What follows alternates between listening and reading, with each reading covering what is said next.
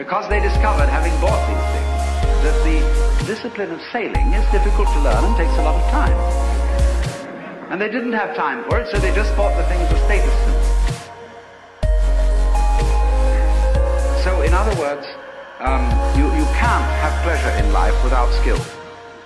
But it isn't an unpleasant task to learn a skill if the teacher, in the first place, gets you fascinated with it. There is immense pleasure in learning how to do anything skillfully. To make carpentry things, to cook, to write, to calculate, anything you want can be immensely pleasurable to learn the discipline. And it is completely indispensable. Because look, you may be a very inspired musician. I'm not a musical technologist, you see, and I regret it, but I'm a word technologist. But I can hear in my head all kinds of symphonies and all kinds of marvelous compositions, but I don't have the technique to write them down on paper and share them with somebody else. Too bad. Maybe next time around.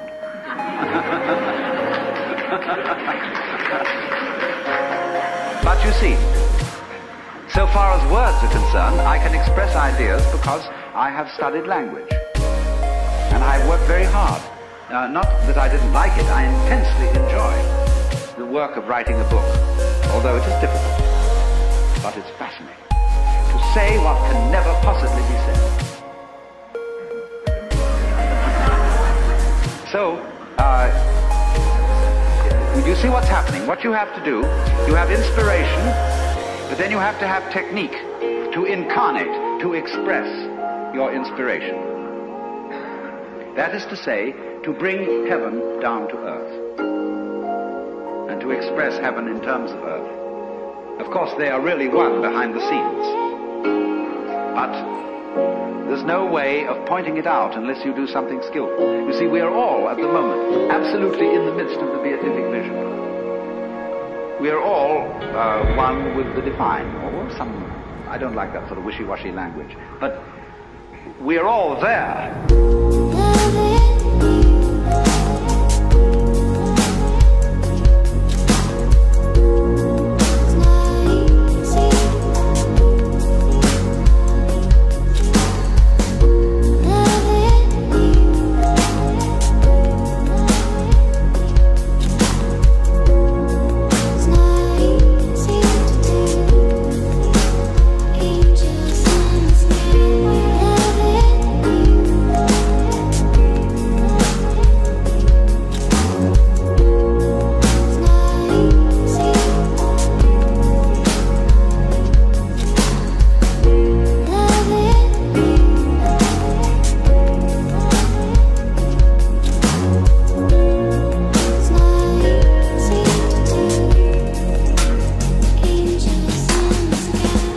So much there that we're like fish in water.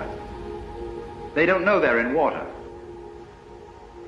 Like the birds don't know they're in the air because it's all around them. And in the same way, we don't know what the color of our eyes is.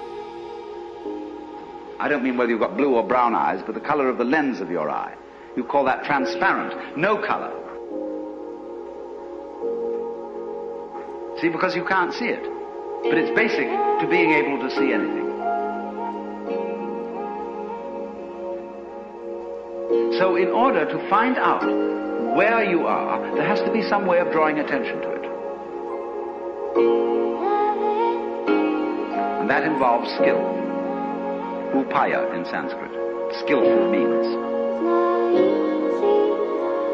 So, it's all very well. Anybody can have ecstasy. Anybody, as a matter of fact, can become aware that he is one with the eternal ground of the universe.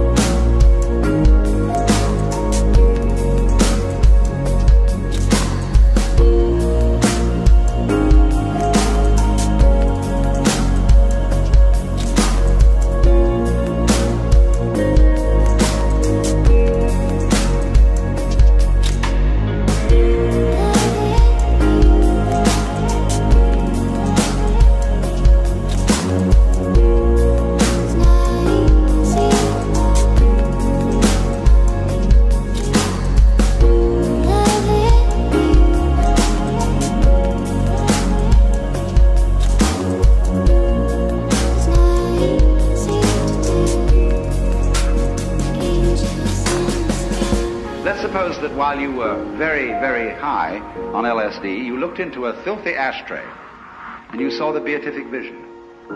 Which is, of course, the case, because wherever you look, if your eyes are open, you will see the face of the divine.